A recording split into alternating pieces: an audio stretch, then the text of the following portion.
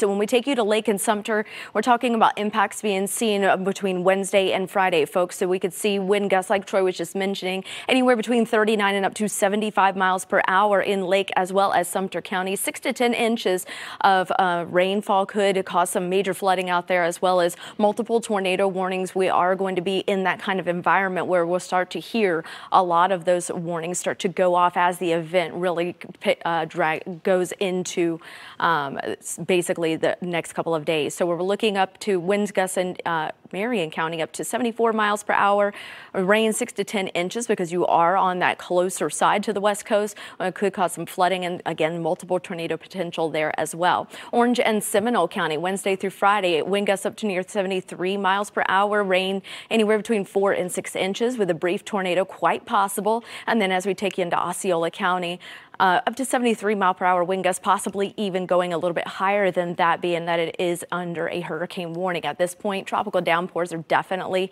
in the mix as well. And then, of course, some more tornado warnings are quite possible. I'm not saying they're going to be back to back to back to back, but definitely be prepared with a place in your home that is safe to go in the event that you are under a tornado warning. When we talk about the coastline, okay, this is where we're going to see some differences. Northern Volusia going into Flagler County could see anywhere between 6 and 10 inches of rainfall that could cause some really big flooding, in addition to the storm surge potential in Flagler County. That is going to be an issue. They're under a storm surge watch as of right now. Looking at the rest of the coastline, we're talking about anywhere between 4 and 6 inches of rain, wind gusts up near 39 to 73 miles per hour, and again a brief tornado. We can't completely rule that out, and those rip currents are definitely going to be an issue for the next couple of days.